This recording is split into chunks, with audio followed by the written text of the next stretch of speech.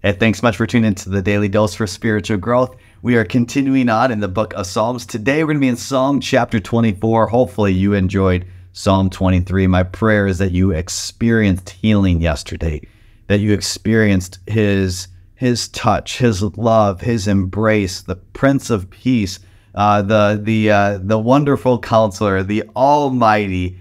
That was my prayer yesterday, and I pray that you experience that today. We're going to be talking about the sovereignty of God, that he is above anything and everything.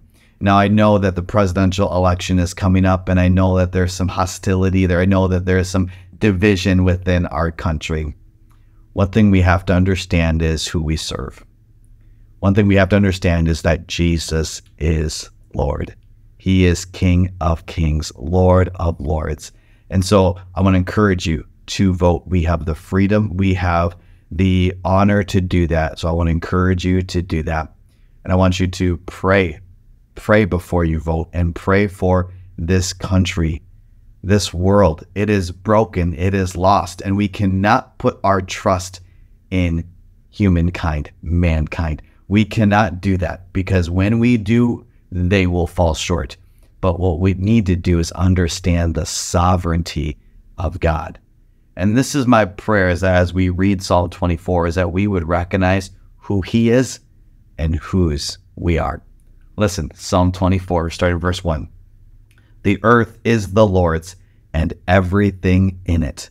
Again, not some person, but the Lord. The world and all who live in it. That's you and I. For he founded it on the seas and established it on the waters. Who may ascend the mountain of the Lord? Who may stand in his holy place?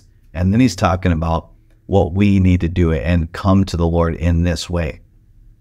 The one who has clean hands and a pure heart, who does not trust in an idol or swear by a false god. They will receive blessing from the Lord and vindication from God their Savior. Such is the generation of those who seek him, who seek his face, O God of Jacob.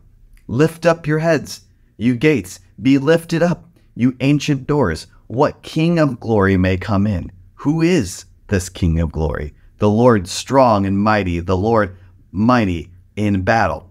Then it's like he goes on and repeats himself.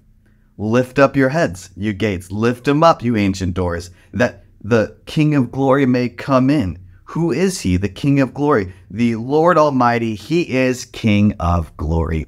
There is a way that King David here is writing this in such a way that is poetic, in a way that we can actually memorize these verses here.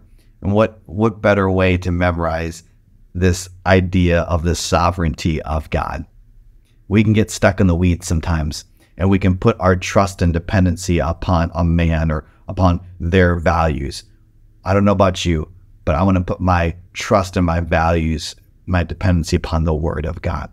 That's what I'm going to hold on to, because this doesn't fail. This is without error.